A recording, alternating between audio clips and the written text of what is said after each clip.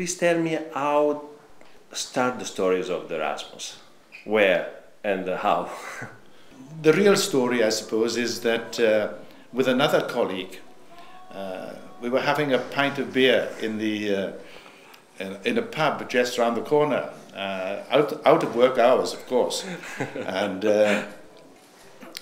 on the back of an envelope, I sketched the idea, which I'd really taken from my experience at the University of Sussex. So I wrote the idea in one sentence to promote joint programs of study between universities and other institutions of higher education. How brave you were during the 80s to rely on a network of university and on member states. Perhaps because I'm former UN and I know that as a former officials you have to be brave for doing something like this, but that I think is the future of Europe, you know, to go and dismantle barriers which are quite old-fashioned and rely on the civil societies. And that I perceive this as the real heart of all the Erasmus stories. Am I wrong?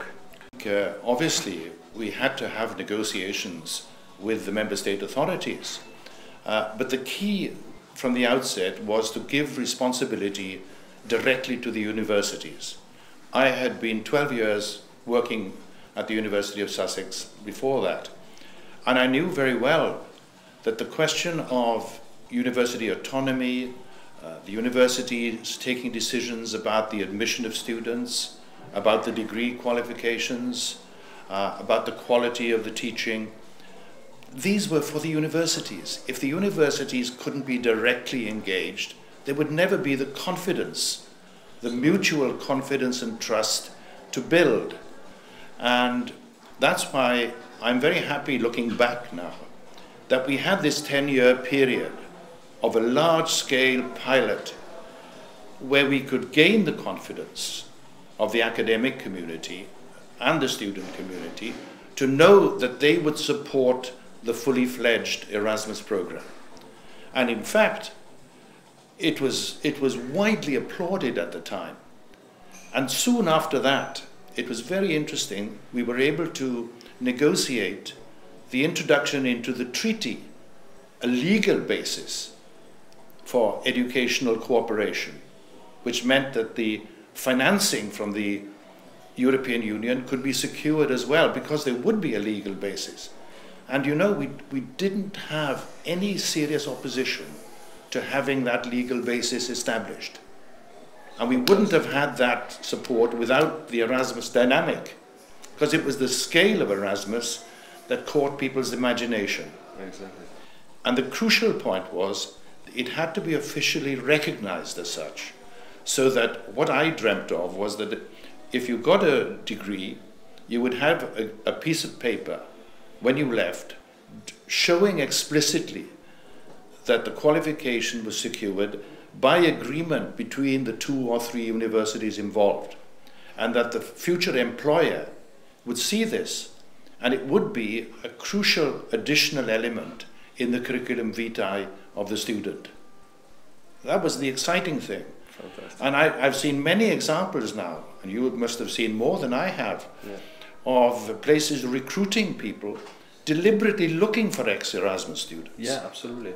No. When we speak with headhunters, when we speak with private corporates, they say, well, we look at, often they say, we look at if they did Erasmus or no. Some headhunters told us, if an Erasmus center, if a former Erasmus center and knock on our door, we see from his face. Yeah. Well, I don't know if it's like this, but it's definitely something that change our life.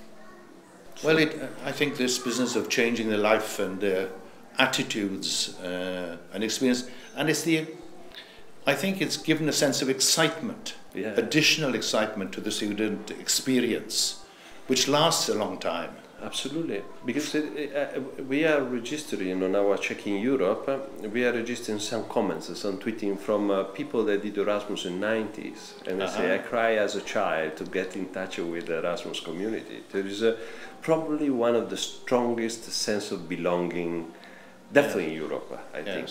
And that's why we wanted to transform this energy into sustainable economic growth, where people and professionals help each other at different levels. Very good. And that's our scope. I think that's very exciting, what you're trying to do. And particularly in these difficult times, Exactly. Economically difficult and very challenging, with the globalization hitting everybody in perhaps unpredictable ways. To create the energy so that people everywhere are calling now for more entrepreneurial effort. And this is part of it. And this can be not the only answer, but it can be an engine in the overall effort, I think.